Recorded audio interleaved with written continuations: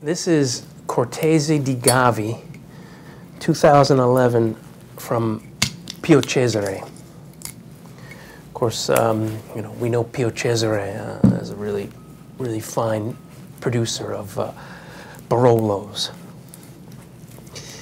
But he makes an array of wines, all from the Piedmont region in northern Italy.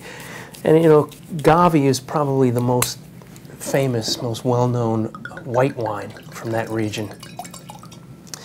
The grape variety is Cortese. They grow there.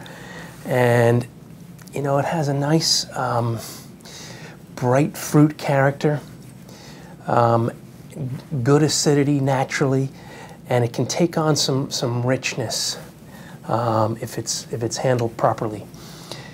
They source the grapes for this wine from hillside vineyards right in the Gavi region, from family-owned vineyards that they've contracted with for a very, very long time. So they're very hands-on as far as the farming and how the grapes are grown, so they know what they're getting. All stainless steel fermentation. The wine is temperature control fermented, and then it sits on the lees for 4 months. So that brings another layer to the wine. It gives it a little bit of richness, a little bit of a fuller body, and it gets a little bit of malolactic, which makes it softer.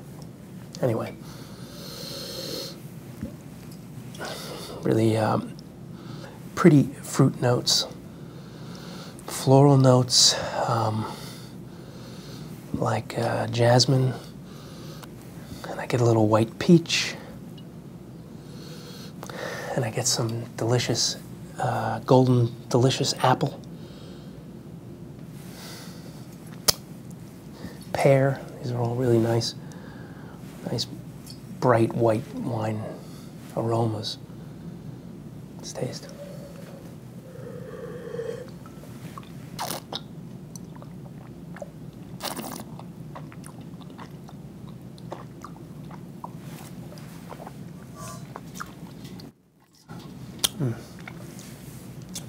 So, really nice and tangy. I mean, there's a good, real nice backbone of acidity to this wine. Makes it juicy, makes it mouth-watering.